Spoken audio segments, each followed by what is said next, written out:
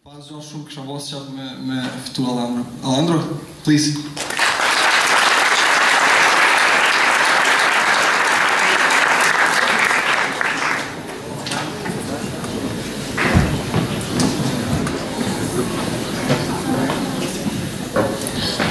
Okay, thank you very much for this invitation. Since Chile is really far away from Kosovo, I'm going to take the opportunity to speak and eventually speak a lot. So the people that is standing there, it will be a torture if they stay for an hour standing. So I would recommend not to be shy and come in front and sit on the floor if necessary. I will really encourage you to do so. If you want, during the conversation and get tired and want to come and sit, no problem, do that. So,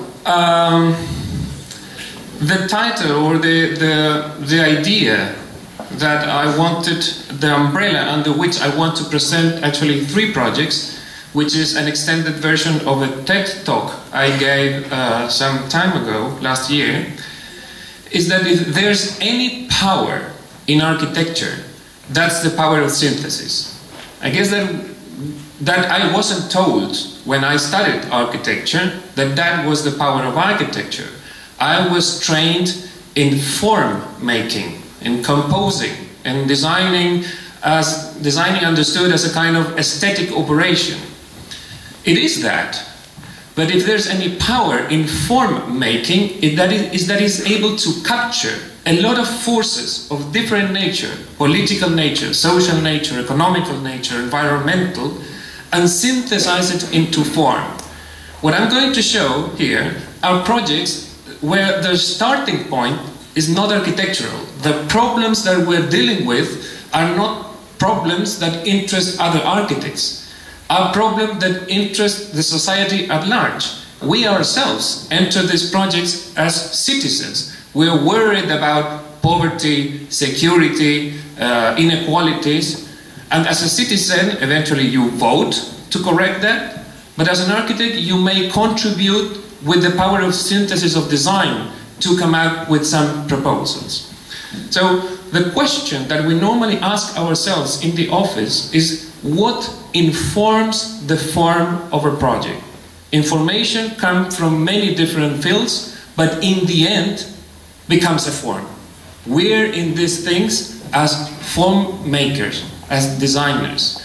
But what informs that form comes from outside architecture. And I would like to show a couple of examples of how this has been developed at Elemental in the last years. So, just to start with, just 1 second.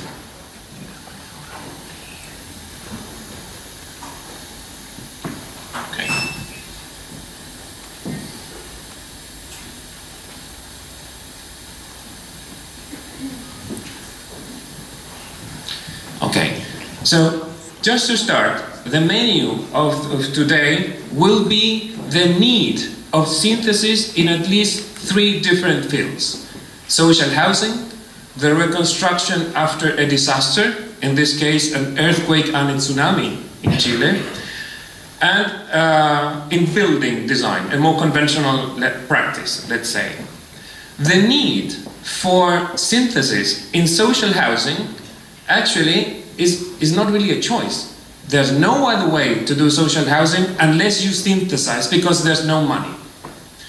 The need for synthesis in the reconstruction after a catastrophe is because there's no time. And the need for synthesis in a more conventional building, let's say, is because there's too much money and too much time. So you need the discipline of synthesis, otherwise you get lost. The operations that you tend to do with a lot of resources tend to be arbitrary. So synthesis is a way to overcome superfluous and necessary operations. So before going into this, just to give you a quick glance of the kind of things that we've been doing lately in the office. I'm not going to explain this project necessarily, but just to you have an idea of the kind of things that we're doing in building design.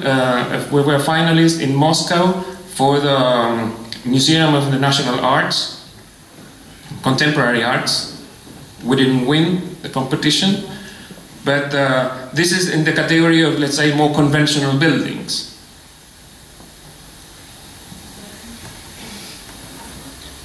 On the other extreme, a house, a private house. We do very little houses. Actually, we built only one. But there's another end, a more conventional practice of architecture. Architects do houses. In both cases, we're looking for a certain primitiveness, let's say. A museum, we were shortlisted in Santiago too.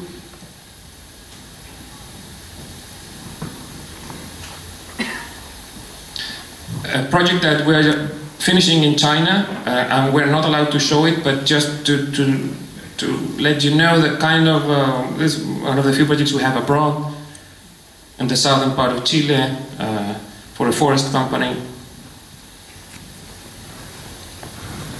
A project that is being built in Switzerland for writers' cabins.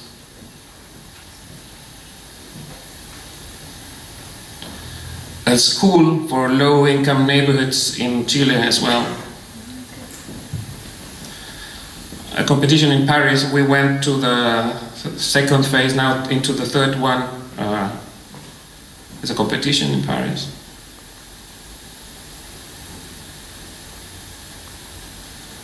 A project for a metropolitan promenade in Santiago, a 10-kilometer pedestrian road at the heel of the metropolitan park. So public space in this case.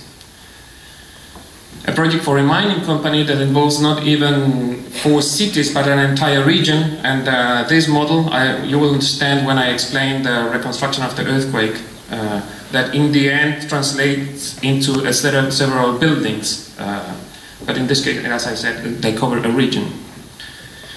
So this is more or less the kind of muscles that we're training. Meaning by muscles, designing different scales, different programs, and those design skills are brought to public projects, social housing, projects of a certain political scale.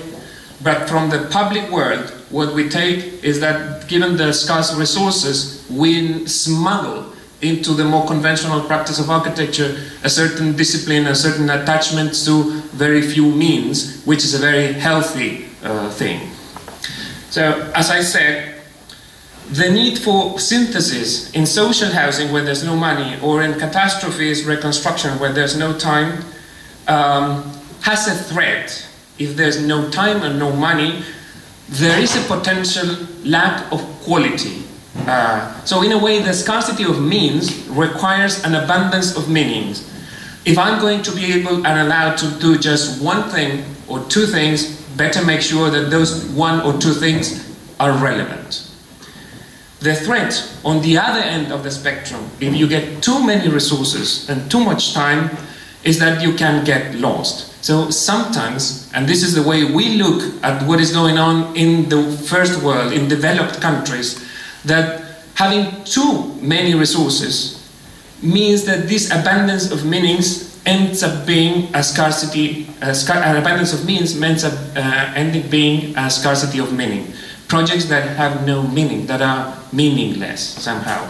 So this is what we have been trying to be careful, a mistake not to commit while working. So going to the first case, social housing. And let me give you a little bit of context. You as architects or architecture students might already know this. But we're living in an urban age. We already crossed in 2007 the threshold of having more people living in cities than on the countryside. Several reports, several events dedicated to this phenomenon of a world becoming urban. This is in principle good news. The more people live in cities, the better. Even if counterintuitive, people concentrated in urban settlements are better served if you want public policies to improve health, sanitation, access to education, access to jobs, transportation. It's much more efficient if you have people concentrated to improve quality of life in the cities than on the countryside. Cities are also very powerful vehicles to create wealth. The concentration of ideas, human capital, knowledge, even money, is what more and more is driving the economies of countries. So, in principle, more cities and more people coming to cities is good news. There's a problem though, because cities seen from that point of view are like magnets that attract a lot of good things, but they are also a kind of ticking time bomb. The pressure that accumulates in cities may explode in a way that we don't want it to be, and mainly through these three reasons, which I call the 3S. The process of urbanization is going to happen, and it's happening at a scale and speed and with a scarcity of means with no precedents in human history. So for you to have an idea, out of the 3 billion people living in cities today, 1 billion is under the line of poverty. By 2030, we will have 5 billion people living in cities, and 2 billion are going to be under the line of poverty. In order to accommodate the migration of people towards cities, we will have to build a 1 million people city per week with $10,000 per family. So this is the equation that we as a mankind have to solve. 1 million people city per week with $10,000 per household. If we don't solve this equation, it is not that people will stop coming to cities. They will come anyhow, but they will live in informal settlements, slums, favelas, with all the problems that I mentioned before, the ticking time bomb that we merely accumulate as social and political pressure over the system. So knowing that it's important, it is relevant to find a solution for how to solve this equation, social housing in countries like ours, where you have a scarcity of means, may provide a clue to give some knowledge for how to deal with this equation. And in this sense, the Elemental project may be at least an alternative. I'm not going to bore you with the details. This is economical language and policy language. If you're interested, we may comment it, not in this context, but it is extremely important to understand and speak this language, even though our contribution is ultimately design. But to explain it in simple terms, I would describe the social housing problem as this. Evidence shows that wherever in the world you are, be it London, Chile, Africa, or Asia, a middle-class family can live reasonably well in around 80 square meters. If there's money to do that, there's no problem. That money can be at the private level or can be at the public level. If you take a look at what Scandinavian countries do, social housing is more or less at this, following these numbers. And private households in lower income countries do more or less go around that figure. But what happens if there's no money? Well, what the market tends to do is to reduce the size of the house, and the evidence shows that in average in the world, developing countries are able, in the best of the cases, deliver solutions of around 40 square meters. What markets does, or what government does when they do not have money, is two things. Well, first one, reduce the size of the house. So lack of money is, in principle, a reduction. Reduce. The other thing, and I don't know how is it here in Kosovo, but in Latin America it's a tragedy, is to displace. Put the social housing where land costs nothing.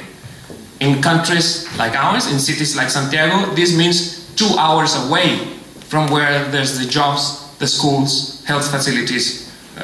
So the reason why people come to cities, which is to have access to opportunities, is absolutely missed because you place the housing of the poor where there's no opportunities, where land costs nothing. So what the market does when there's no money, reduce and displace. If we just focus on the size side of this 40 square meter small unit, we thought that this made no sense, and what we did was to ask ourselves, what if, instead of thinking that 40 square meters, which is what we can pay with public money, instead of looking at it as a small house, we look at those 40 square meters as half of a good house. So, half of a good house instead of a small one. This, in other terms, is saying incremental housing. If there's no money, instead of reducing, concentrate now in what is more crucial and allow them over time to achieve the middle class standard. This is not new. This exists in the world since the 70s. Many examples, and there's no newness in this kind of thing. What is new is to look at the problem as half of a good house instead of a small one. There's many media that have reported about this thing. Oh, these guys that are doing half of a house. To be precise, we're doing half of a good house. And this is where the difference is, in half of a good house. Because when you rephrase the problem as half of a good house instead of a small one, the key question is, which half do we do? And we thought that with public money, we had to do the half that a family cannot do individually. This is the definition of a public policy. You take care what cannot be done at the individual level. So we identified a set of 5 design conditions that belong to the half that families cannot do individually. That was one point. Second point, a house should be opposite of a car. In developing countries like ours, Africa, Latin America, housing policy tend to be property oriented, meaning when a poor family receives a subsidy, they become the owner of a house. So a house is the biggest trespass of public money into a family private asset. And one would like that trespass of money, of public to the private, not to perform like a car, that every day that goes by, the value goes down, but as a house. All of us, when buying a house, expect its value to grow every single day. Even if we don't do nothing, almost naturally, properties, real estate, grow its value over time. Social housing tends to be like a car and not like a house. For different reasons, the value of those properties goes down instead of going up. So we identified 5 design conditions that allow the value of such a property to go up instead of going down. The importance of this is that if we're able to create this value for a property, housing could be seen as an investment and not just as a social expense. In that way, what we're doing ultimately is to use the housing policy as a tool to fight poverty and not just as a shelter against the environment.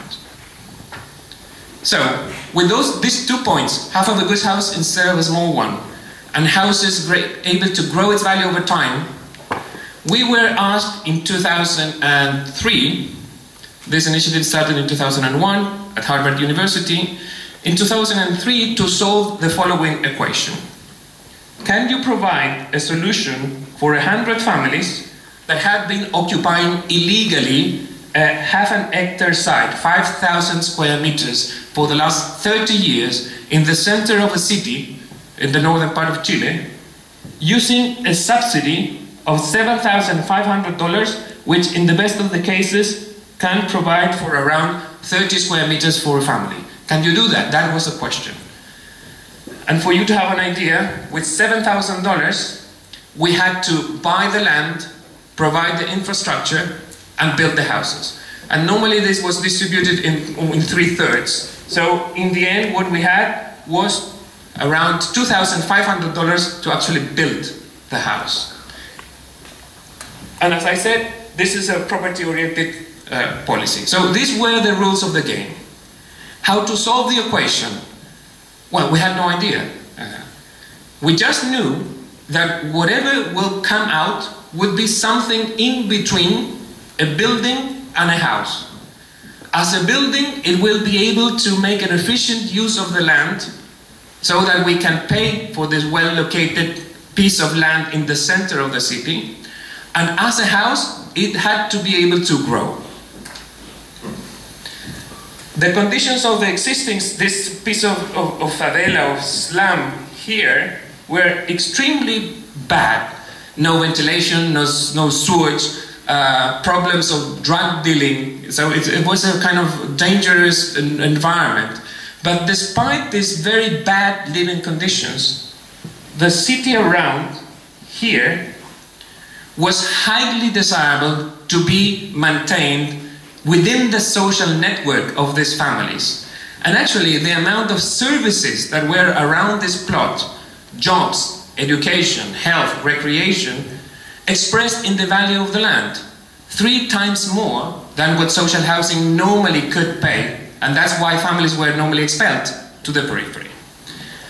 So, knowing that, we started the process of participatory design with the families, because the scarcity of means had a high chance not to fulfill families' expectations. So this is exactly the same PowerPoint we showed to the families, just not in English, but the exercise was like this. Okay, if you're expecting detached units, isolated houses in the middle of a lot, well, we can accommodate 30 units following the policy. If you come to an agreement, who the 70 families that have to leave the site and negotiate that, fine, your problem.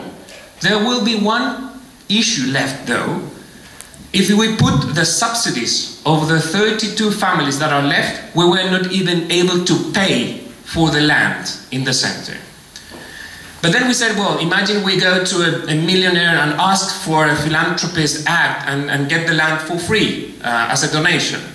Well, detached units have no capacity to control the growth. Actually, somewhere here you see the roofs of this kind of things that are swallowed and eaten by self-construction. So what you end up having is a very bad neighborhood as the original one with no value because of the deterioration of the space. So this was not an alternative. Alternative number 2. All of these existing typologies in the market, row houses, where the width of the lot has been reduced to make it coincident with the width of the house, furthermore, with the width of the room. 3-meter wide houses. Hundreds of thousands of units have been built following this model. We did slightly better, 60 houses instead of 32. But the problem with this, the typology, is that whenever you wanted to grow, and we were in a policy that required to double the initial size of the house, you either block bathrooms and kitchens, or you have to circulate through the room to go to the expansions. So what you get, instead of efficiency of land, is overcrowding. This, as a consequence, was not an alternative either. Third alternative existing in the market. Let's go up, build in height. This is known as the building block.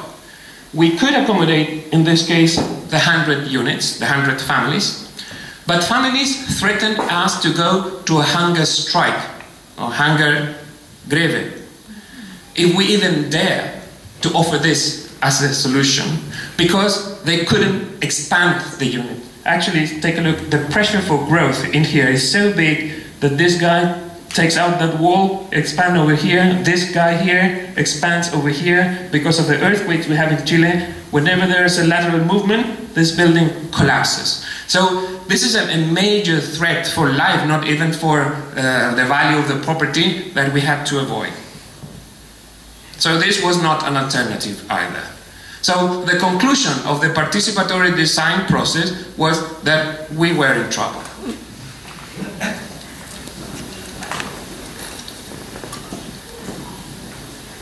And this is an extremely important conclusion, because if together with the families you don't understand that the existing knowledge is not enough, then it makes no sense to try to find out different alternatives.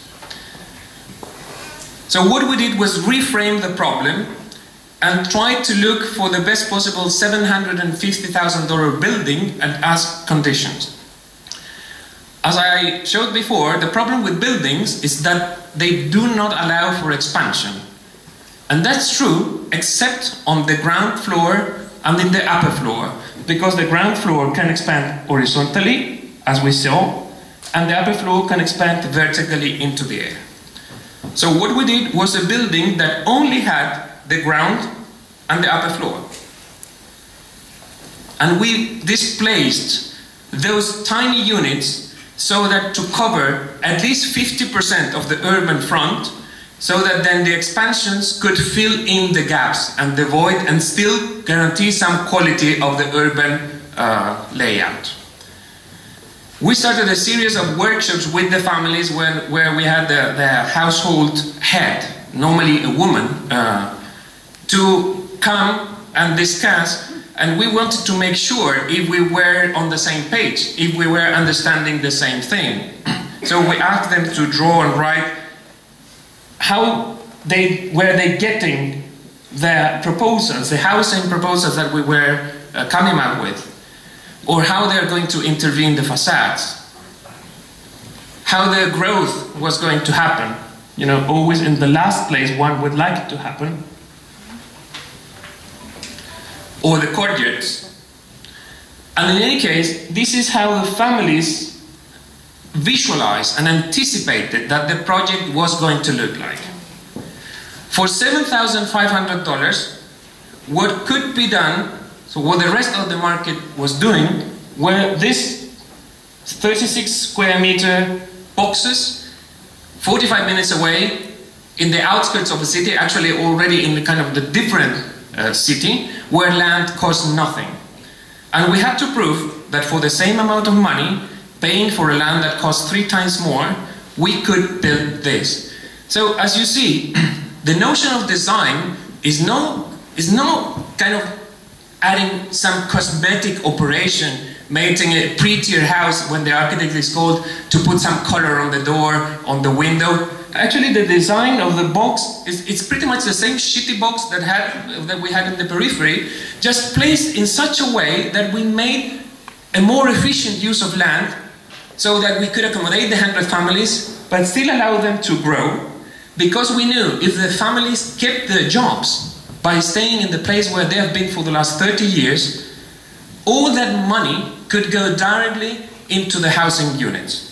So what we have here is a house here that expands over here, a house here that expands over there, and then individual duplex apartments that this one expands over here, this one over here, this one over here, so on and so forth. So this process of expansion, because there were no structural operations, one of the 5 points that we identified was do the structure for the final middle class standard, so that then when families intervene, they do not perform any structural operation, just enclose the void. And because of that, the second half of the house, the first one cost $7,500 paying for sewage, land and house. The next 36 square meters, both houses and apartments achieved 72 square meters, in average costed $1,500. So 1/5 of the cost of the initial. There are many reasons: the size of the void, 3 meters, wood is sold in Chile in 3 meters, steel is sold in 6 meters, you cut it in half, they're not leftovers, that kind of operation.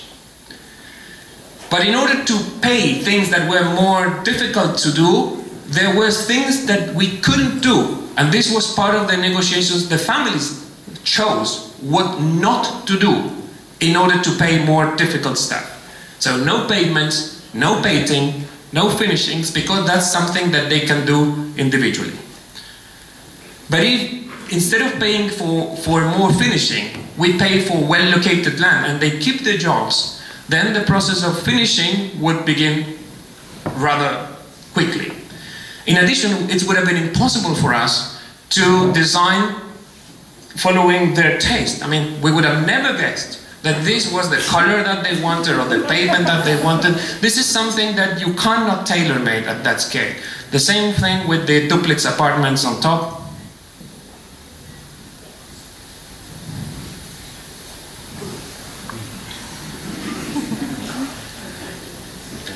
So what we're trying to solve ultimately as an equation, this is this triad. Low rise density in order to pay for well-located land, and low so that we don't have to maintain expensive elevators, elevated corridors. There's enough evidence in the world that in this level nobody pays for the common good spaces. So low rise, high density, but without overcrowding, with the possibility of expansion. With this principle, we have done many different designs depending on the climatic conditions. For you to have an idea, Chile it goes from the northern part to the southern part, from Moscow to Mumbai.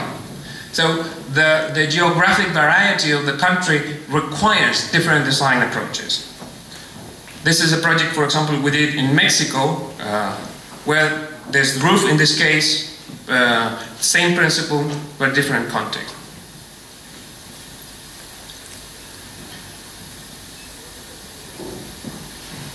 So now we're also trying to develop different prefab approaches and not just building. And all these experiences has been collected in a book that was published in 2012 by Hadjikans in Germany.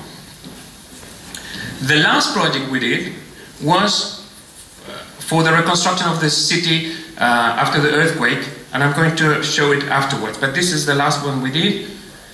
And this leads me to the second case I wanted to talk about, which is the reconstruction after an earthquake. In 2010, Chile was hit by an 8.8 Richter scale earthquake and tsunami. So, for you to have an idea, this was the kind, I'm going to show a video now, how it works.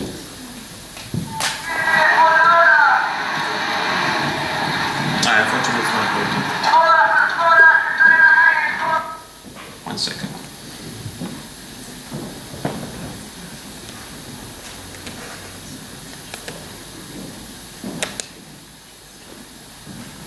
Let me see if this works.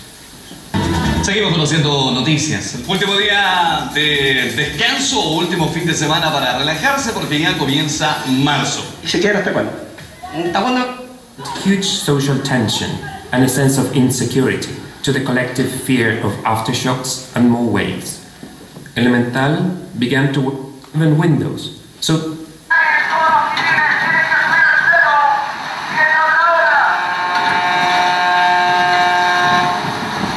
yo trataba de agarrarme de alguna rama, de algún árbol, y no podía porque la electricidad que iba al agua no me dejaba agarrarme de nada. Y estoy que filmando al niño también, no podía hacer nada.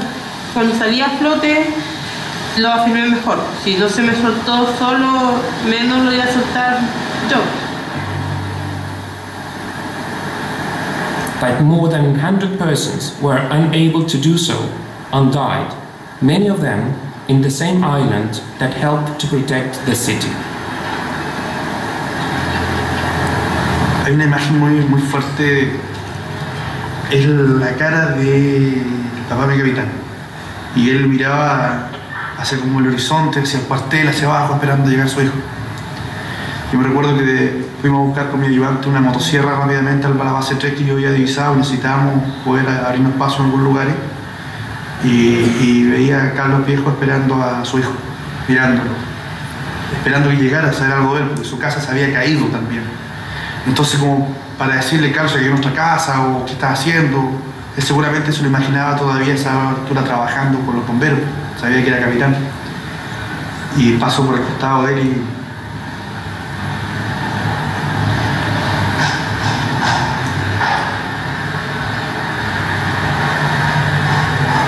nunca fui capaz de decirle. Era mi obligación como líder decirle eso. Su hijo falleció. No fue capaz. Ha recorrido todo el río. Día entero ahora mismo ni almorzado. Están buscando nada. Es muy doloroso perder un hijo.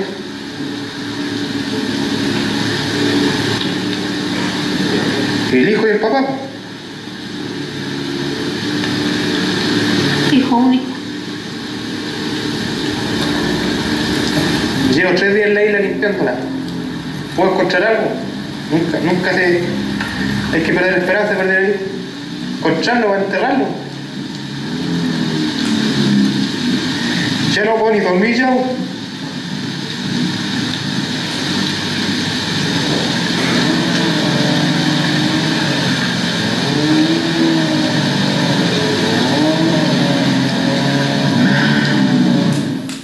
When people came down from the hills, they found... Well, I guess I don't have to explain you what does it mean to lose beloved relatives. So I guess that part of the emotional charge to work under pressure with no time is what we were trying to overcome with the strategic design. One second.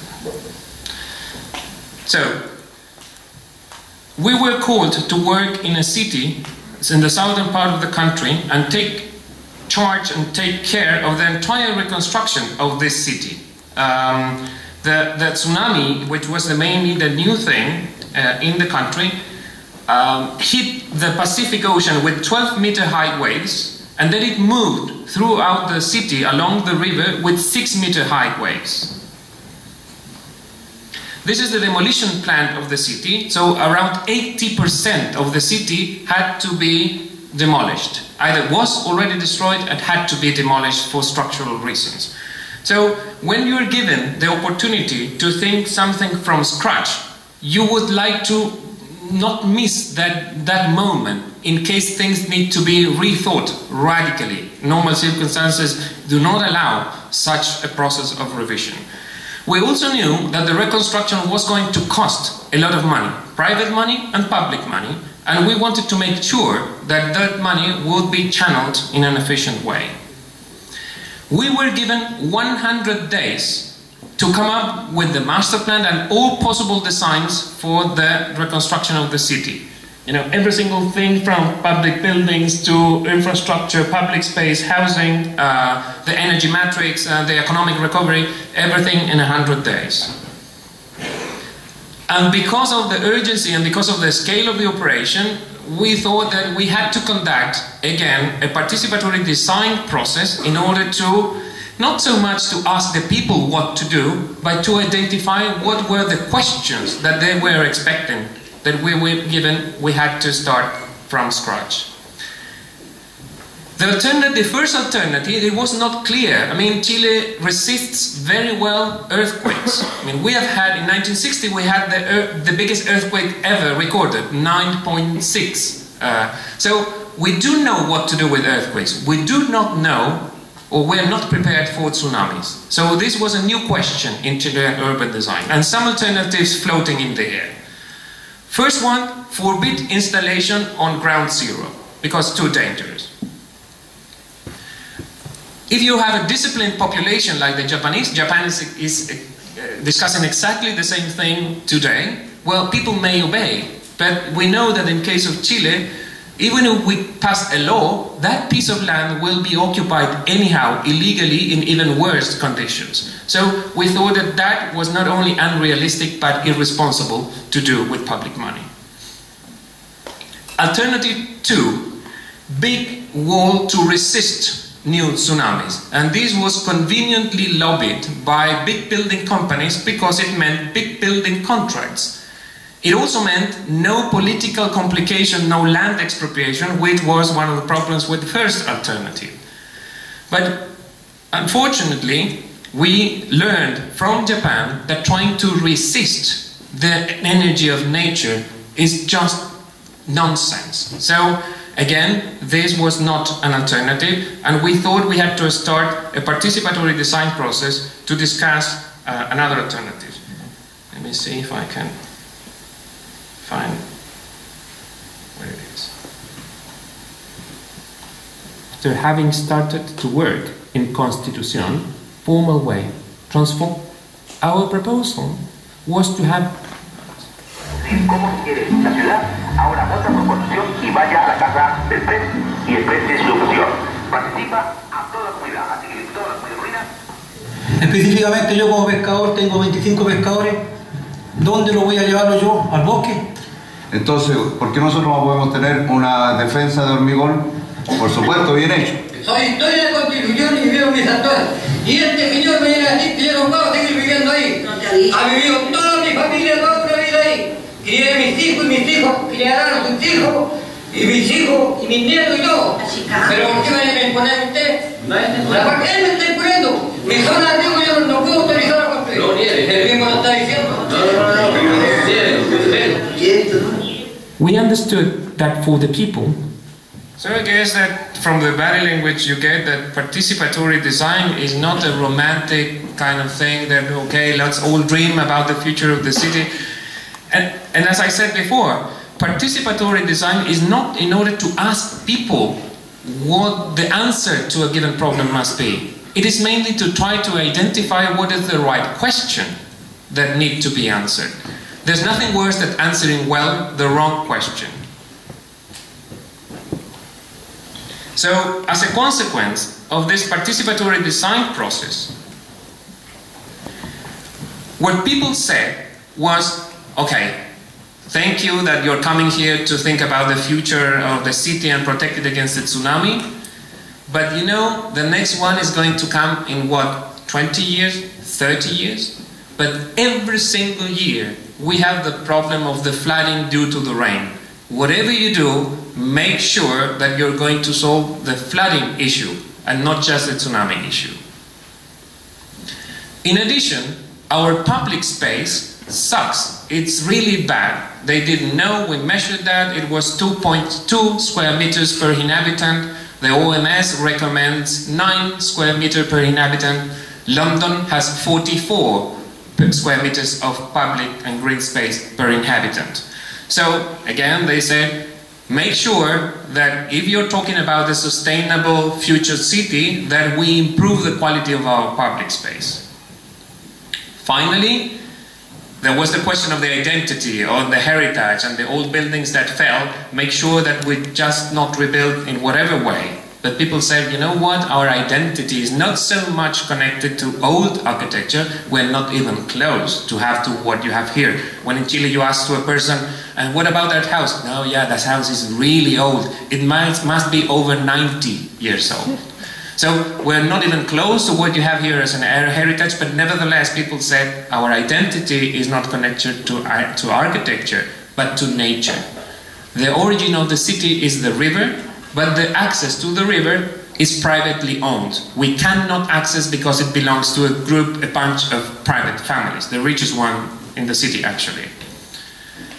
So what we came up with was that instead of alternative 1 or 2, particularly 2, that would have been a disaster for the flooding due to the rain, blocking forever the access to the river, and actually that was the alternative that was about to be approved by the Congress. We had to demonstrate that the real question was a different one. And we said, look, instead of trying to resist the force of nature, dissipate it. Against geographical threats, provide geographical answers. In between the sea and the city, let's have a forest that is able to introduce friction and chaos in the waves to dissipate the energy by 40 to 50%, and then allow that to perform with specific building codes in a more safer way. And actually, this was what we proposed, a park, a forest actually, that because of the waves eventually may come along the river, and this is why the island in front of the city was able to dissipate, and the waves here were 6 meters and not 12 meters like here, that along this new park, energy of potential tsunamis would be dissipated. This would guarantee democratic access to the river. It would perform as a way to laminate the water due to the rain that comes from the hills in here, and would increase up to 7 square meters per person the public space and the public standard of the city. So this is how it looks today. The park and the forest is under construction. You see over here. And in addition, several projects have been in parallel being built again. And as I said before, this is the housing project that was maybe the first one that we finished. Again, the same idea. Half of a good house instead of a small one, so that the process of achieving that middle class standard can begin to happen right away. And finally, the last project I would like to show for the need of synthesis is this, the Innovation Center at the Catholic University, Angelini Innovation Center, that a few weeks ago won the Design of the Year in London. This project here. It happened that in this same campus of the Catholic University, this is the mathematics faculty, the first project I ever did in 1998, then the Siamese Towers here, and then the new Innovation Center, the subway and the main street is in the upper part of the slide, that's the new site that was going to take place.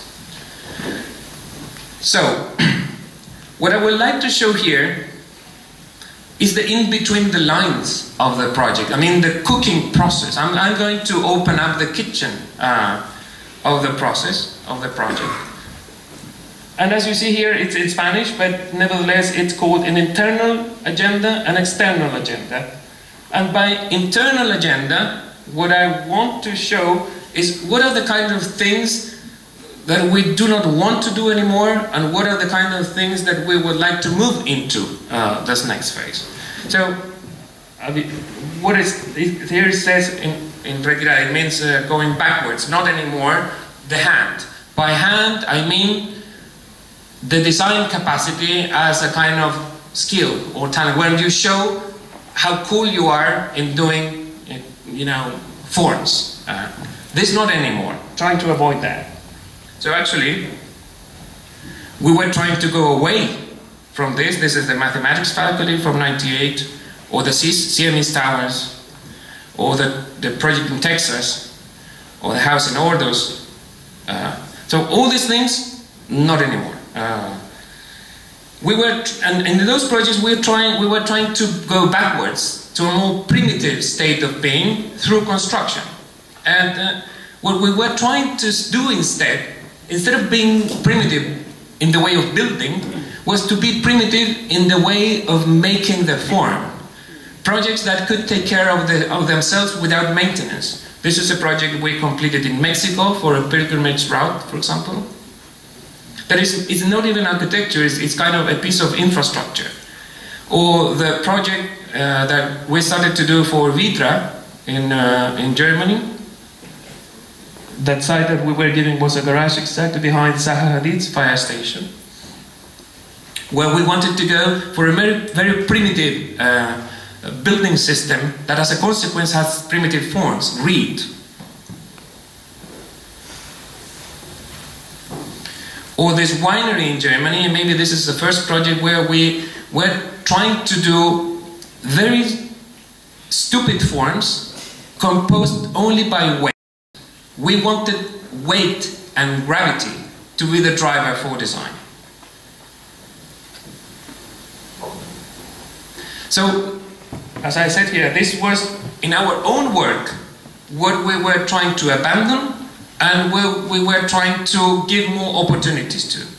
But in the bottom line here, it also says who the kind of people that we were looking at, that we were interested in, because we thought they were models to follow. And it says here, I don't know if you can read it in the back here, it says Aires Mateos, Smilian Radic, Paco Alonso, Rafael Iglesias, or artists like Erwin Bourne, Richard Serra, Richard Long, the choreographer, Forsyth, or the Swiss architect Merkley. So the question of weight, for example, in Erwin Bourne's work, where the pencil is holding this unstable piece that finally finds a moment of calm.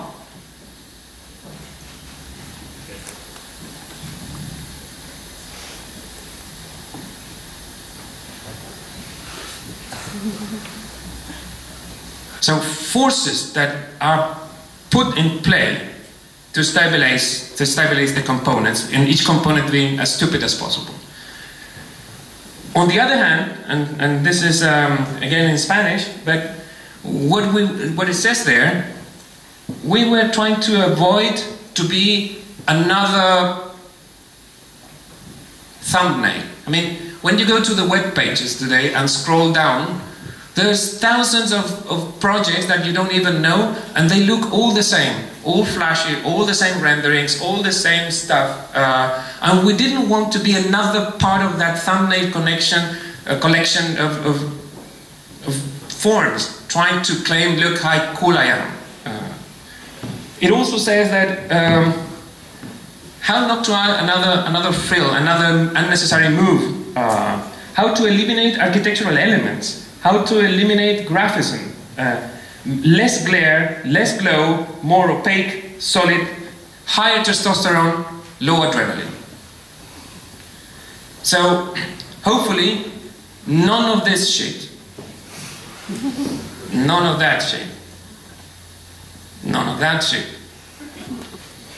And even though this is not that shitty, it's still architectural in the sense that it has the columns, the roof, the slab, the wall. I mean, it has all these kind of tiny little cute elements that they're not primitive enough somehow. If an earthquake enters this building, the entire building will disappear, and what is going to remain are the bones, and maybe those bones are something that makes sense. So we were like designing as if putting a 10 Richter scale earthquake into the thing and see what is left, so that it will be able to be as timeless as possible, as primitive and archaic as possible.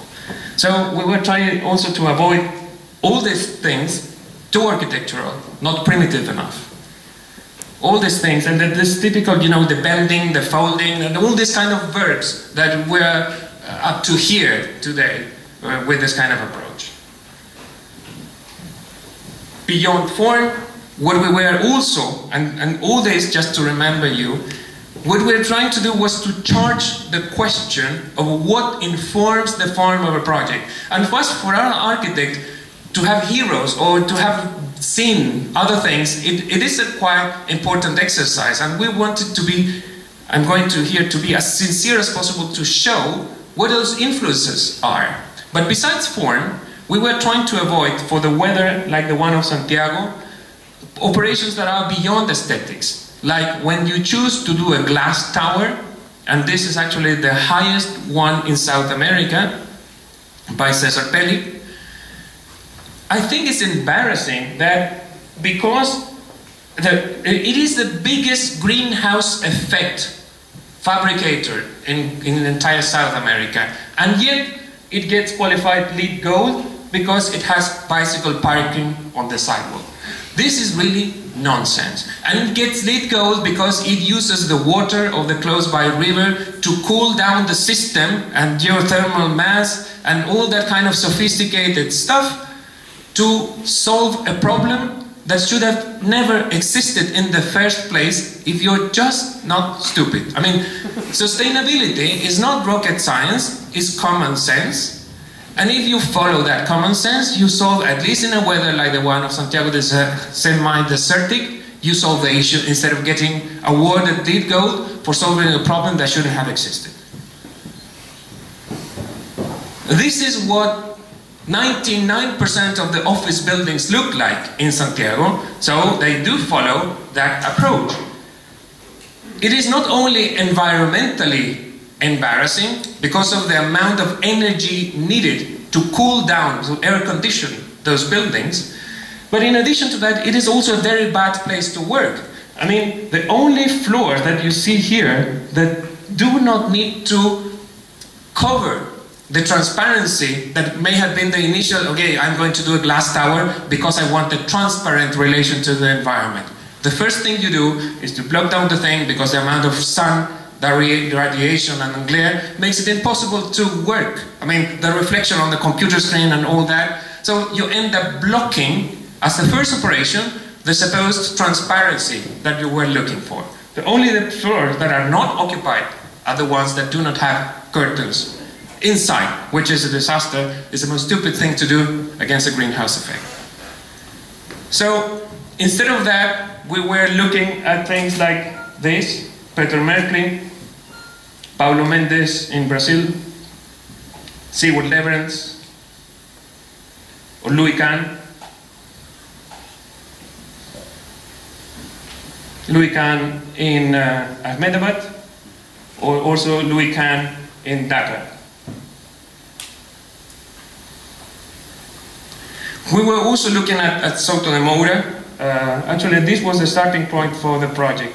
As you see, these are the first sketches, and even though you're consciously trying to abandon a path, the first thing you do is to follow in that same path once again. I mean, again, forms, slices, you know, look, I'm cool, I'm going to get published and all that kind of thing. So, no, at least we were on time to recognize before showing it to the client that this was not what we really wanted. I mean, we went into this. I don't know if you can see, it's not very good, but we started from the Souto de Moura project, and instead of having these pieces being layered and accumulated by pure weight, we just, first, at least we made one vertical and then the other one vertical, and from there on, the compositional process started.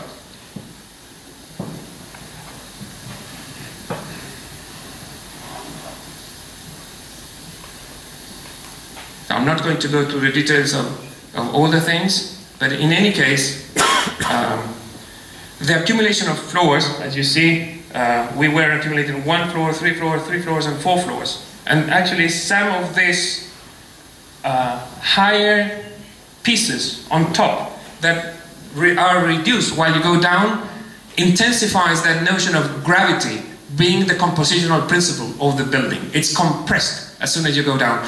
It's very hard to communicate this with pictures, but if you go there, it's not the eyes, the way you perceive the building, it's the shoulders, it's the weight of the building, the way you understand the operation. So this is the plan. In all the 4 corners are the shafts. So the biggest threat to an innovation center is obsolescence. And obsolescence not only in terms of language, we wanted to produce a kind of timeless building, but also in terms of function. I mean, an innovation center will be used by different companies with researchers, and eventually they will change their mind over time. New companies will come, and you need enough space to put a new chimney, new cables, new wires, new whatever. And this is why the 5 by 5 meter corners of the buildings are these functional shafts.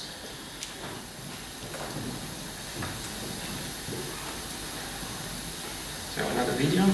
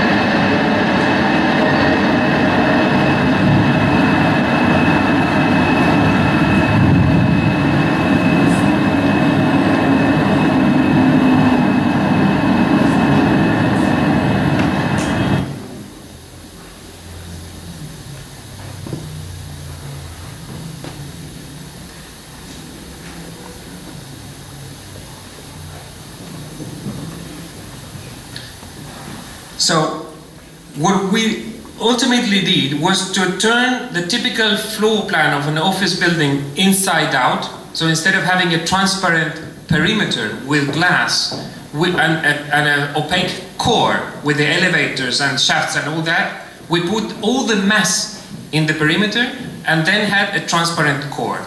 Once you have the mass in the perimeter, you avoid direct sun radiation on the glass, and by doing so, we went from 120 kilowatts per square meter per year, which is a typical energy consumption for air conditioning a glass tower, to 40 kilowatts per square meter per year. So 300% more efficient just by using common sense.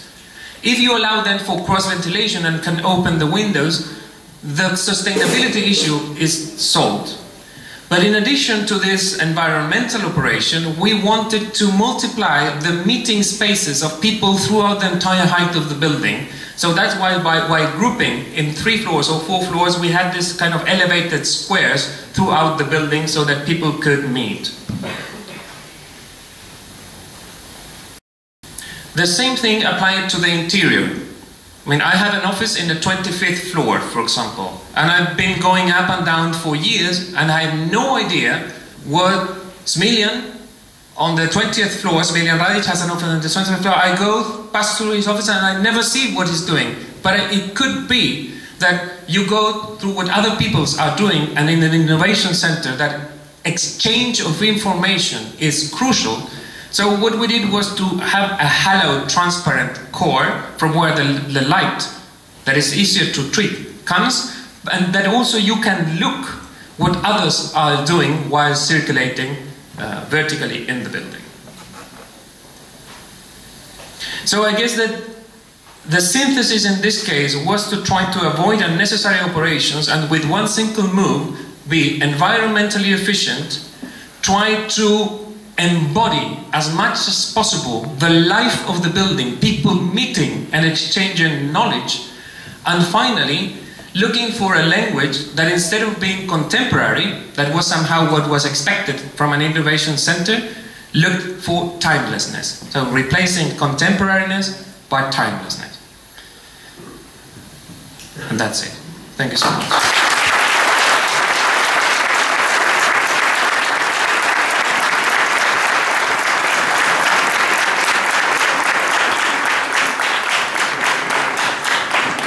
Thank you, Alejandro.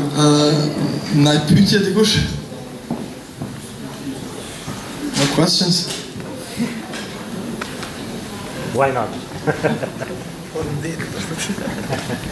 Hi, hello, and thank you very much for the rich lecture. I would like actually to ask you about the approach in your different kind of projects. Like, for example, the first of two you showed were kind of dealing with the social problems, and the last one was kind of where you can show maybe more architecture in some other way, like form and maybe more of the makeup stuff. So the approach that your office has in this different kind of project.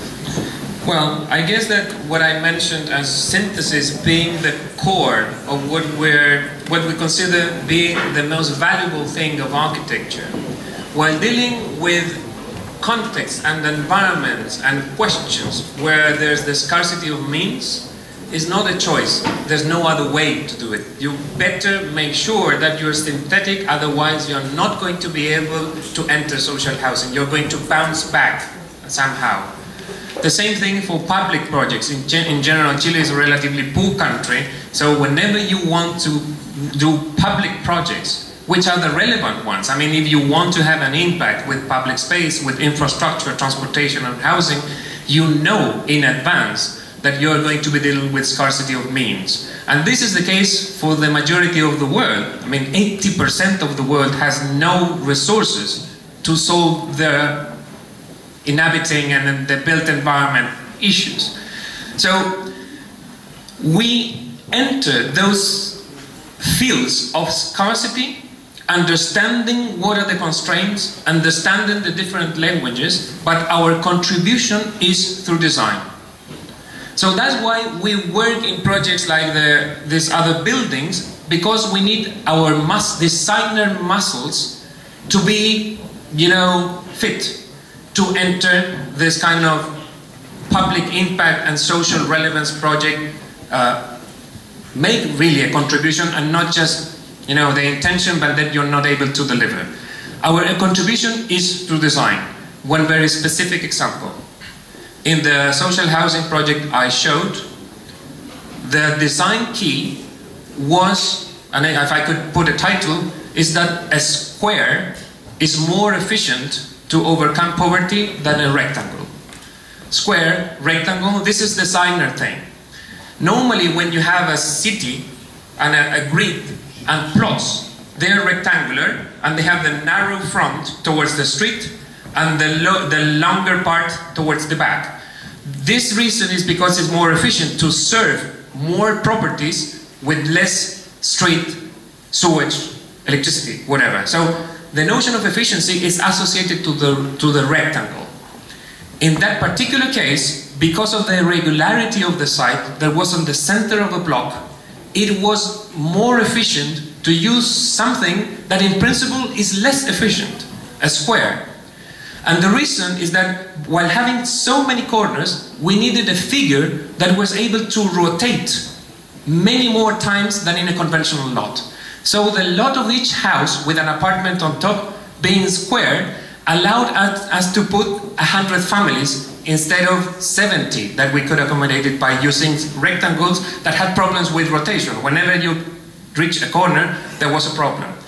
And because we had 100 families, we had more subsidies. Because we have more subsidies, we're able to pay for the land, and because people stayed there and not expelled to the periphery, now their properties, the cost of the value of those properties today is between $25,000 and $30,000 from the $7,000 that were at the beginning.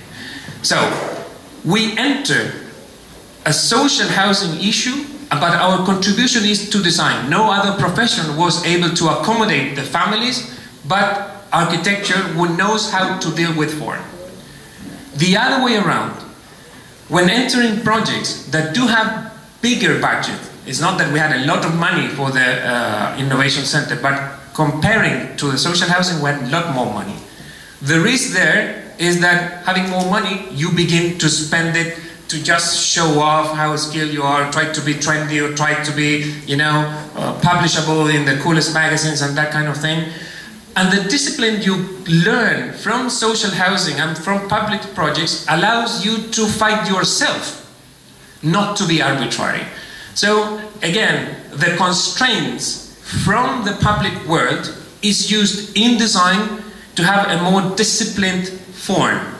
It is still a strong form. It's not a shy building. It's a kind of it's a strong building, but it's a kind of hard to swallow building. It's not an obvious building, but nevertheless, nothing is there that is not the case. Every single kilogram of cement that is in that building can be defended. And this is the kind of negotiation that we do between design, being the way we contribute to social housing or social issues, and constraints being what works as a filter against the superfluous. Okay. Thank you. And you mentioned also that for the last project that something about the monument, that you were kind of how should I formulate that? The difference of this contemporary architecture and the architecture that would emerge maybe from some sort of monument. What is that in your architecture? I was very, very impressed by looking at Louis Kahn for the first time in India and Bangladesh. It was a very, very, those moments where you look at the building and your reaction is like, wow, this is, and simultaneously it's like, fuck, I mean this, I'm not going to ever get there. So it's a mixture of admiration and envy. And what Kant's architecture had was that thing, those buildings could have had 2,000 years. I mean, it could have been built 2,000 years ago, or they could have been built in the next 100 years. I mean, that, particularly the Dhaka building, the parliament, it's a kind of, it's an UFO landing from the future, or people relate to it as being the natural monument that culture didn't have. I mean, from centuries ago. I guess that this timelessness of certain architecture is something that we're interested in. I mean, in the end, when you do something, even if you don't want to, it's going to last a couple of centuries. So better make sure that it stands the test of time, that it resists that interrogation over time, and that you're not too trendy. I mean, I guess when you look at your own pictures from the 80s, you know, awful haircut and the clothes, and then you feel embarrassed about yourself. Well, it's a photograph and it's clothes. I mean, but when you leave that kind of embarrassing moment in the city for centuries to come, well, make sure that you're not making such a mistake. And so this kind of movement towards the origin is something that we're interested. And mainly, I would say, and this is the most difficult part, because I really, how can I mean, architecture is guided, or designed more than architecture, by unspeakable certainties. You know, you are in the office and put something over there, and then all of a sudden you say, over here. No, there. Then somebody enters the room and says, are you sure? Why not here? No, right there. Why? I don't know. I mean, I can't explain it, but I know it. So it's an unspeakable certainty. Most of the things that, you know, hit you somehow, that penetrate, I would say, in the human condition, are these moments of unspeakable certainty. A landscape, some buildings, some events. The architecture somehow is not required, it's not a must, but the best moments is when it's able to dig deeper in the mystery of human condition. And I would say there are certain moments, certain buildings that by getting rid of the trendiness, of the moment, and go to that archaic, primitive truth, are more able to connect with these mysteries of the human condition. I can prove it, I can't demonstrate it, you can perfectly think, but yeah, but this is it's bullshit anyhow. I mean, well, but at least us, that's what we're looking for. I can't explain it, that's why I'm not teaching, I'm not going to write a book about this thing, I'm just going to do the thing.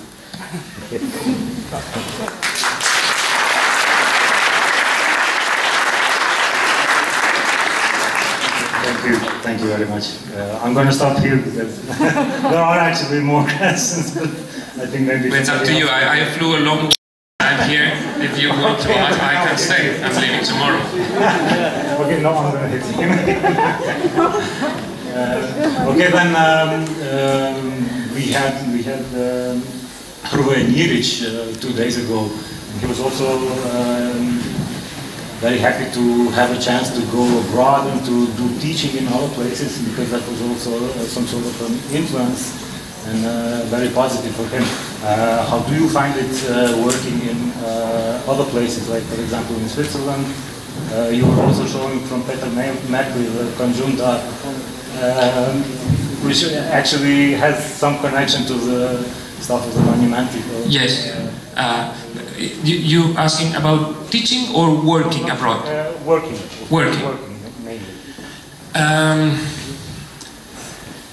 If we are able not to work abroad, I would prefer not to.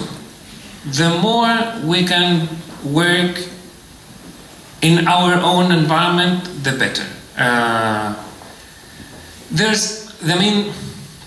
The project I show in Moscow, I was presenting December 8th in the shortlist to the group of juries and the client and the minister or whatever.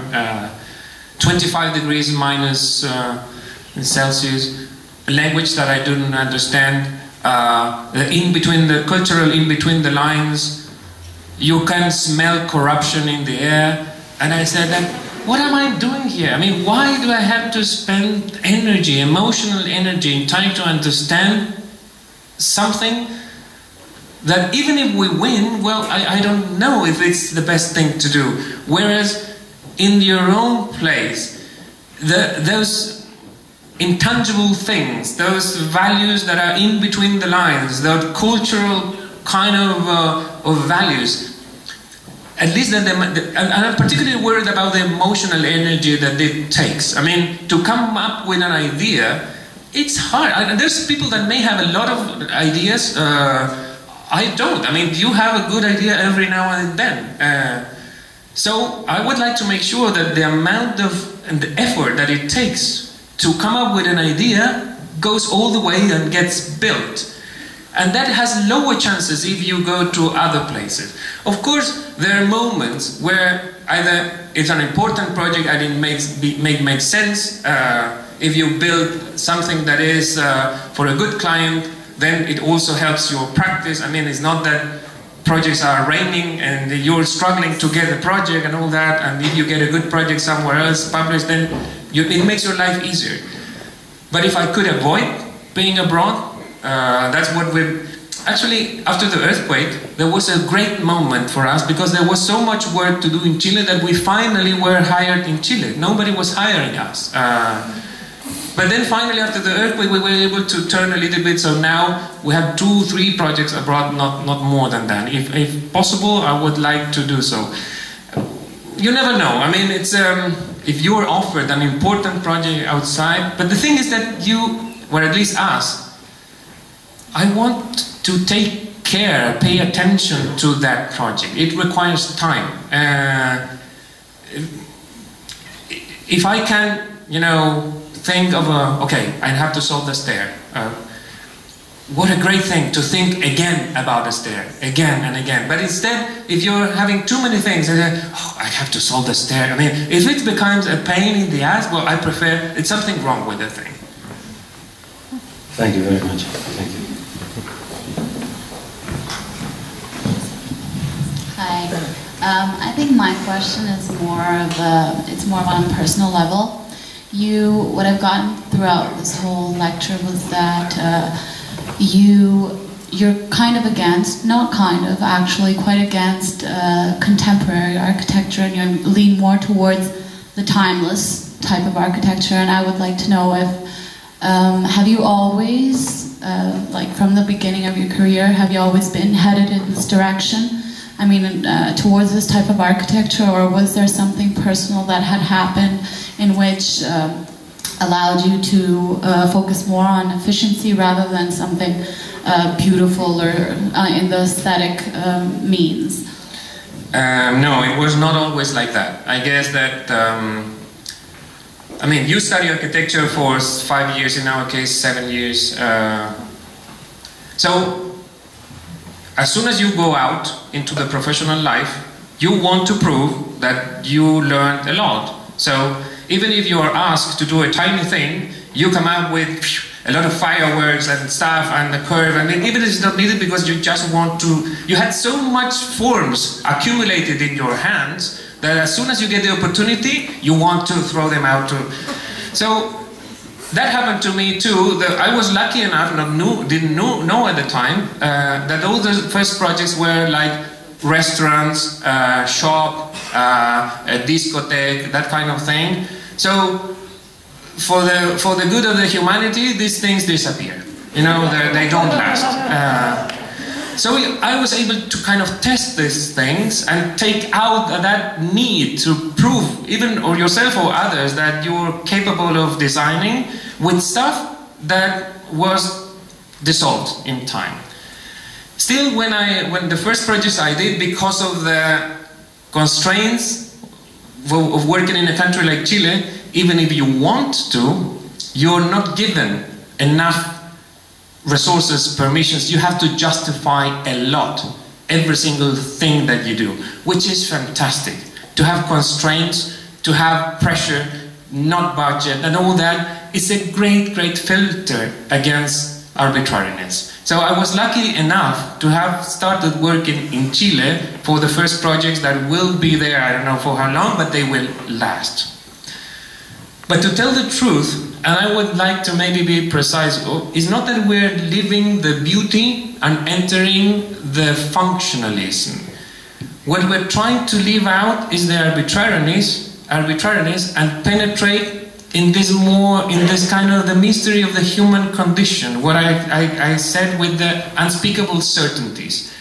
Those, it's hard to tell. I mean, you either recognize or not, you may agree or not, but at least honestly, you recognize when this is right, when this is not right. And this not happened to me with my own work. It happened in the work of others. I remember going to Argentina, when was it? 2002 or 3 or something like that. And I met, it was mentioned there, this architect Rafael Iglesias. So there I go, I arrived to one of his projects, and when I saw the project, it was like a hit in the face, not a slap, a hit, hard hit in the face. And it was like, I felt embarrassed of what we were doing. I actually called the office and I said, look, stop what we're doing. And you know, we have to start from scratch. And I sent some pictures. I said, this is the kind of thing that we should pursue in Latin America or in Chile, in context where our luxury is not in making the high-tech thing or the flashy thing. I mean, our luxury is that we can be primitive. When I arrived to the US for that project, the project I did before was the Siamese Towers. And the Siamese Towers have a landing of wood that is very rough, extremely rough, because there was no money for doing other things that, you know, big pieces of wood taking from demolition, which gives a kind of a landing of the thing that it looks as a, I don't know, it could be megalithic, you know, really old times. If I want to do that, as Jamie was saying, that project in the US, I was going to be sued. If somebody stumbles, it's the building's fault. No, not your fault to pay more attention. It's the building's fault, and then you're screwed because you're sued by lawyers. So the entire design in the first work is guided by the fear of lawyers, by the fear of being sued. And in countries like ours, it's a luxury to be able to enter a place that is that simple. I mean, it can't get more simple than that, and this is a luxury. But in any case, I guess that it started with looking at Rafael Iglesias' work, but then I entered the Pritzker Prize Jury in 2009. And as part of the duties of the jury, you're visiting architectures of not only potential candidates, but of buildings to remind yourself as a juror what is the level that architecture has been able to achieve over time. And when you look at that stuff, again, I mean, the effort, the amount of energy that it takes a bad project is equal to the effort that it takes to try at least to do a good project. Even a bad project requires a lot of drawing, a lot of approval, a lot of meetings, a lot of convincing. So why not spend that energy in trying to do at least something that is not mediocre? And in that sense, I guess that when you're reminded all the time, and this was the beauty and the hell of being in the jury, because you're exposed to high quality architecture, and at the same time, you feel like you're nothing. I mean, compared to that, you're reminded constantly how far away you are from what architecture has been able to be. So I guess that out of respect to what the body of architecture has been able to be, we have been trying as consistently as possible. Sometimes you can, sometimes you can't do that, and it's life, but at least as an attitude, is to try to go for that kind of architecture that we admire and envy at the same time. Thank you.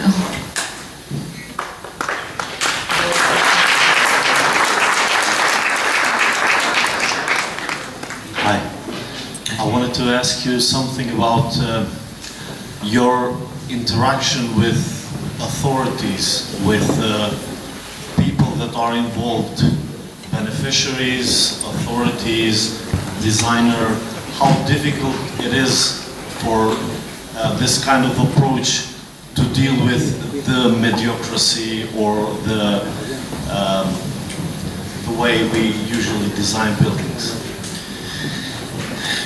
Very hard.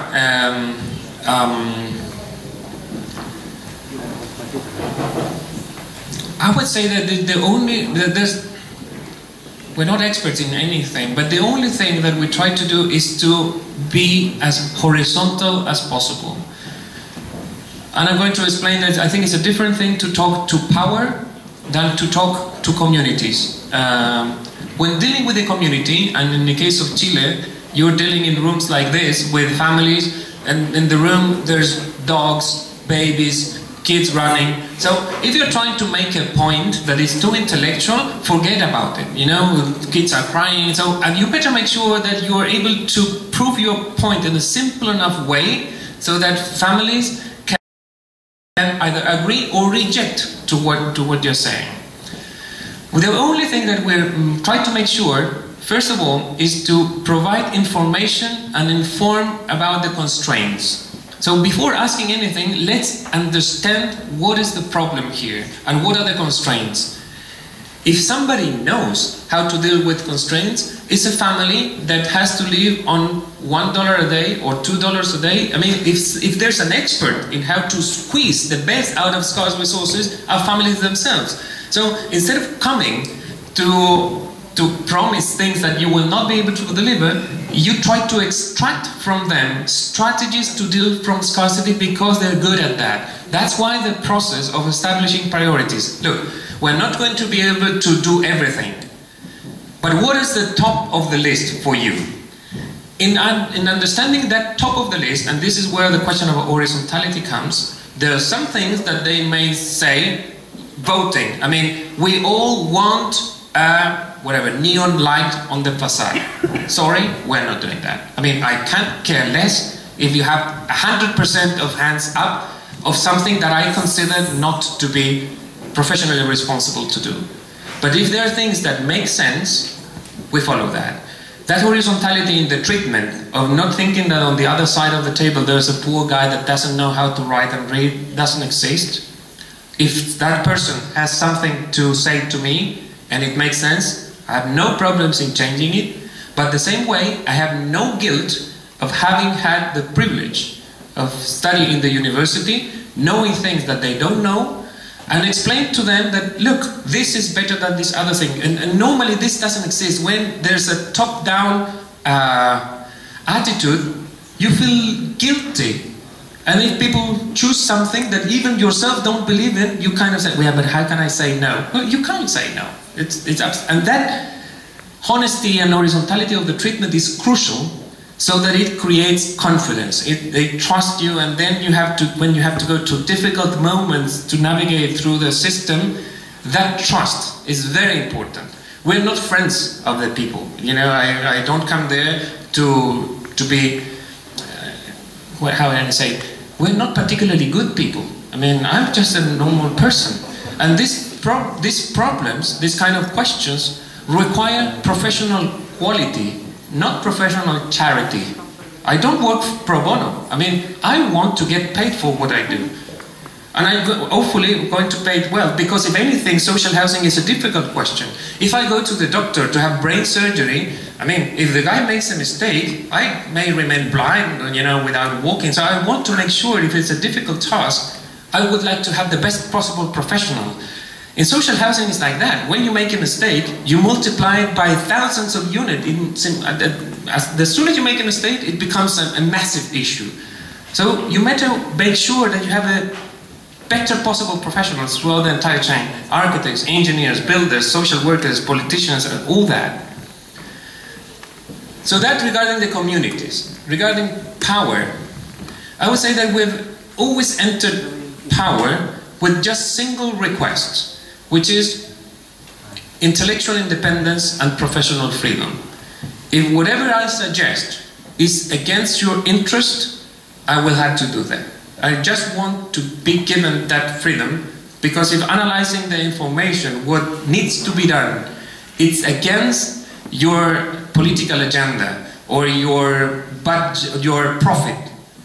On the long term, we know this is going to be better.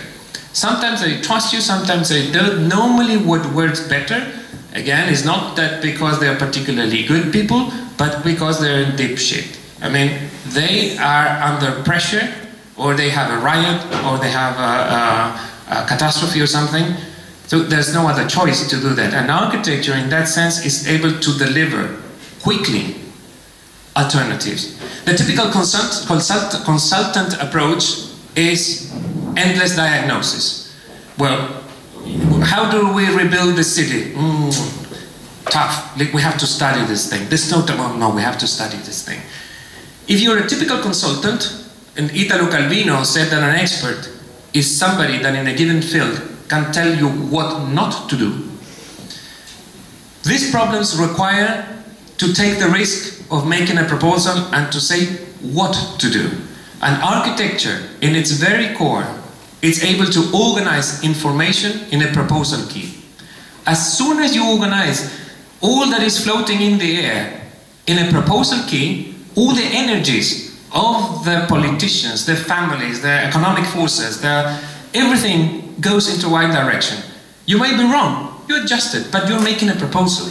You're not wasting time in talking about the problem. You identify the question and then immediately, as soon as possible, make a proposal. And I guess that at least power is comfortable with that, because they want to have outcomes as soon as possible. Political timing, it's very short. So I guess that if you have a pressure and you make a proposal right away, I guess that you get the permission to be able to navigate through the system. Thank you. Any questions?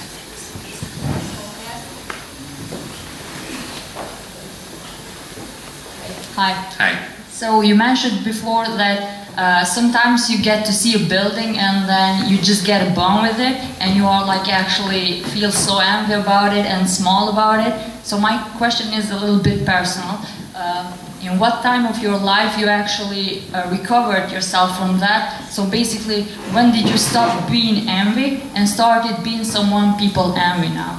Because after this lecture, I kind of really envy your buildings.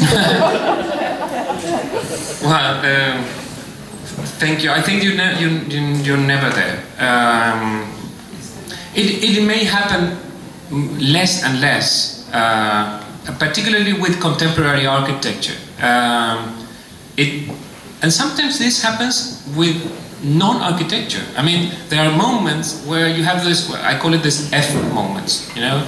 You go to this, fuck, you know? And this may happen sometimes in the most simple situations. I mean, I guess that Corbusier had this picture in the Petite Maison where he has a bench in front of a wall,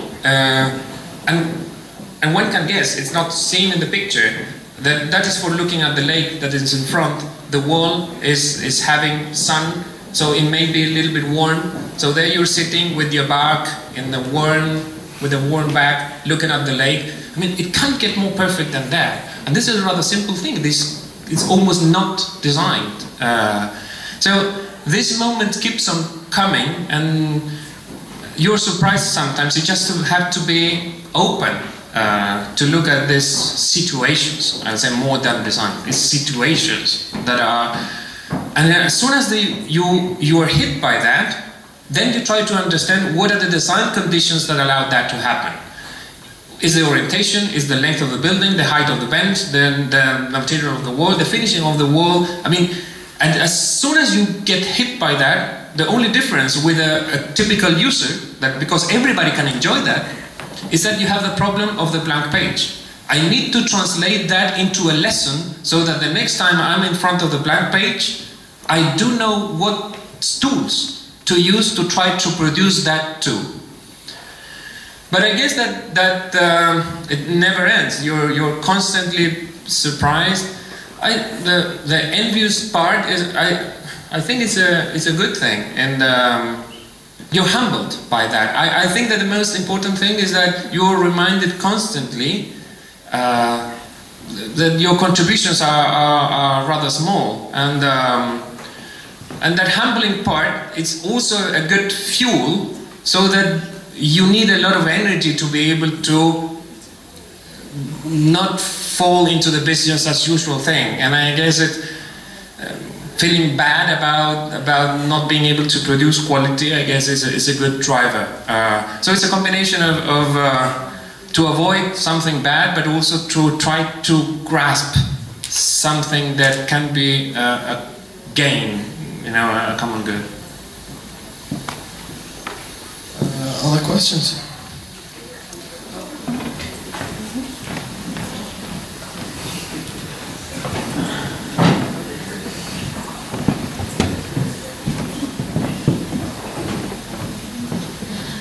In the beginning, you referred to housing as investment, if I'm not wrong.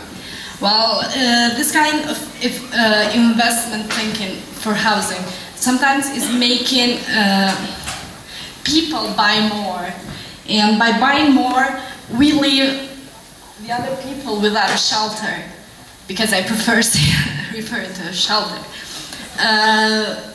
This leads sometimes to, when investing, we invest more and more and becoming more private without thinking about poor people, as you said. And in some cases, when social housing is happening, they give a lot of investments for them, and the price of them is being high.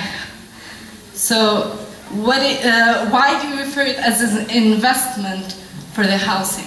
Okay, so here I may need a little bit of context on what I mentioned about policy. 60% of what's being built in Chile uses some kind of subsidy. So actually, these people is not buying a house, is getting a subsidy from the state to be able to have access to a housing unit. Being a property-oriented policy, when you receive that subsidy, you become the owner of that house. But you receive that subsidy only once in your lifetime. So it's a once-in-a-lifetime chance to take that money and make it become your family asset. If that unit is designed in such a way that it gains value over time, you're going to inherit that to your children as something that is valuable, instead of something that worth nothing. It won't people make to buy more because they're not buying.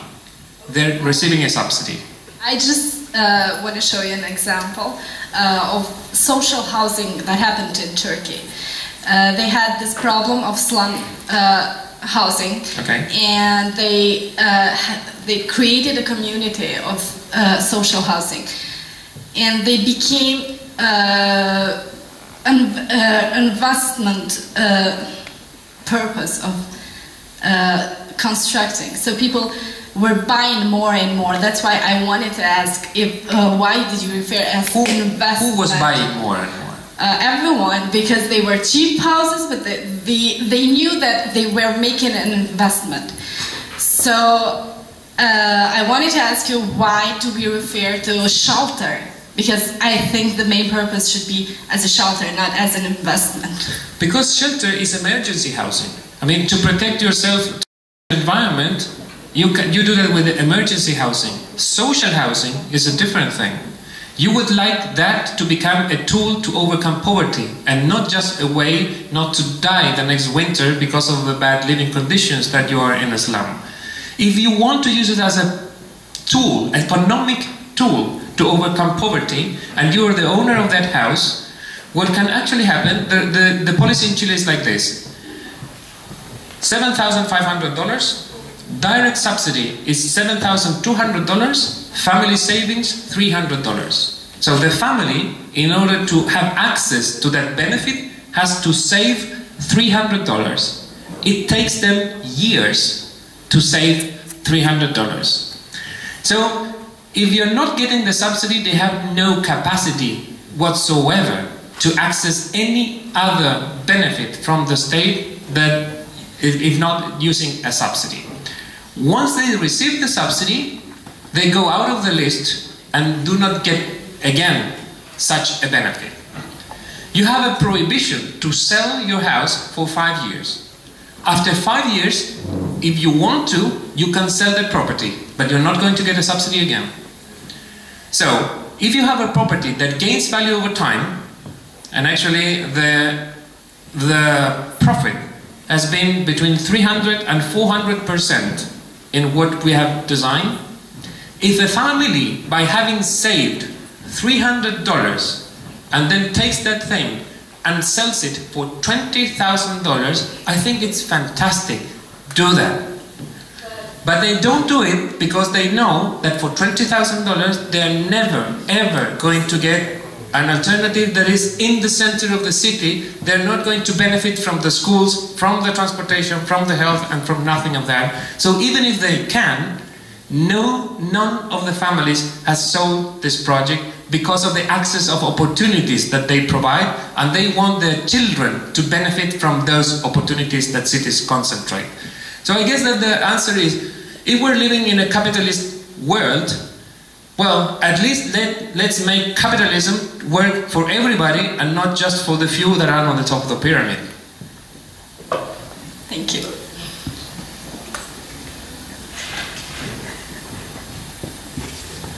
I had a very short question. In all of the designs and the projects, there's criteria that are, all the designs are evaluated. In your case, you think, is it the innovation? Is it the design? Is it the budget you selected? Or is it the solution that you've chosen for your cases? Or maybe is it all four of them at the same time? What do you mean by evaluated? What do you mean by designs are evaluated? No, I mean in general, when you do a project, you even for an award or even for getting the work done, people or the jury evaluates on the innovation and everything. And in this case, on your project, when you competed for your designs, what was what do you think was the key that made you win those projects? Or you're talking in general, or in general? In social housing, basically.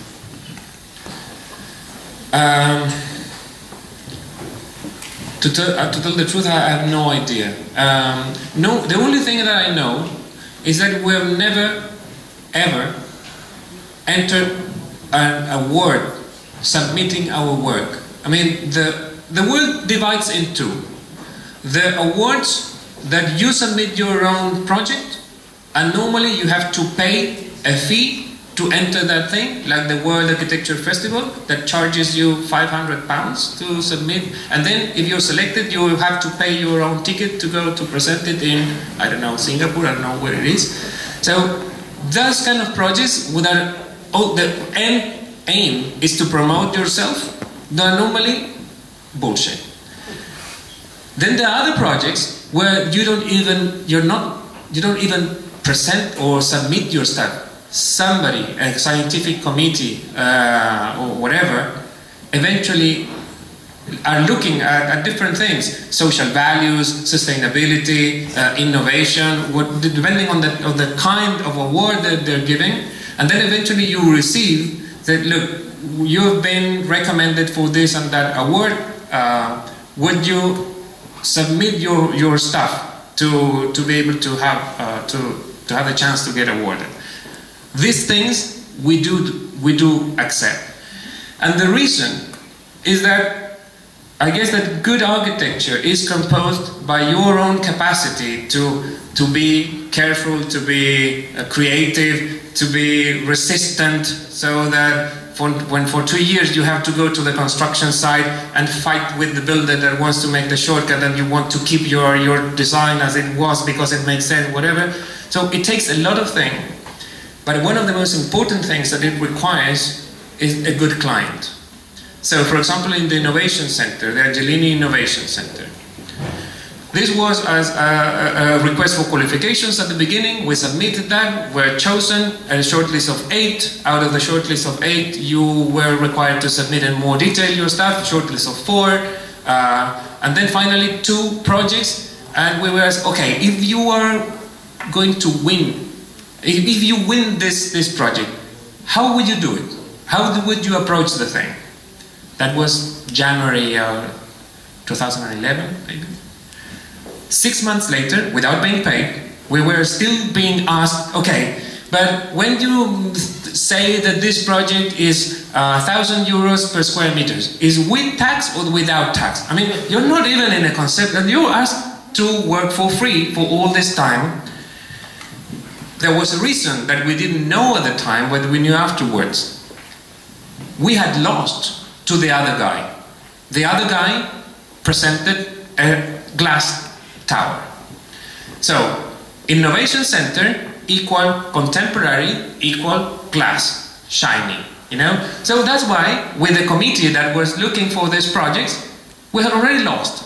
But there was the guy giving the money that was somehow, you know, this is fishy. For some reason that I don't know, I don't like that one. Even though this other thing, it's hard to swallow, there's something in this thing that I don't know what it is. So let's keep on asking. He didn't want to be rude and say, look, I'm putting the money, I'm choosing the thing. He was donating the money to the university. So his way, none of this we knew at the time, was like, ask more questions, ask for more information. Let's bring more hairs to this soup, so that after 6 months, one of the members of this board, I was actually a lawyer, quite powerful lawyer, extremely conservative, so that we had no chance, aesthetically speaking, to win. He said, but you know what? This other guy's project is just a building. So when somebody is able to say that another is just a building, it meant that we touched some fiber. And that meant that for that guy, putting the money that belongs to the club of the country, you know, the group of whatever, 10 guys, that the only thing that they want is to show that they're better than the other guy here, and they're more powerful, more whatever, you know. He took a chance to choose something that was against all the rest of the club. All his friends were building glass towers, and for some reason he decided to go in a different direction. It was a risk, and not a financial risk, a risk that while going to the club to play golf, he was laughed at and look at what this guy is doing. I mean, he's lost his mind. But when because ultimately it's the Angelini Innovation Center, we won the award in London, he was able to say, see, this is the thing. You know, I was looking something, I was able to look at something that you were not able to. And for us, it was extremely important that the club got the message that if you are in a war against the cliché, if you do not go for the commonplace, but for the common sense, then this might be appreciated somewhere. For us, that award, it means €0. I mean, there's no money involved. But being awarded in London, beating Frank Gehry in the Louis Vuitton building in Paris, beating Jean Nouvel, beating Herzog de Meuron, it was a big thing, so that this guy, the next time, is going to take the risk to go for something that is against the cliché. And eventually, his friends are going to do the same thing. So this is the value of the awards for us, that they send messages, not just to the architectural community, who are not hired by either architects, to the clients, to the politicians, that taking some risks makes sense and may pay over time.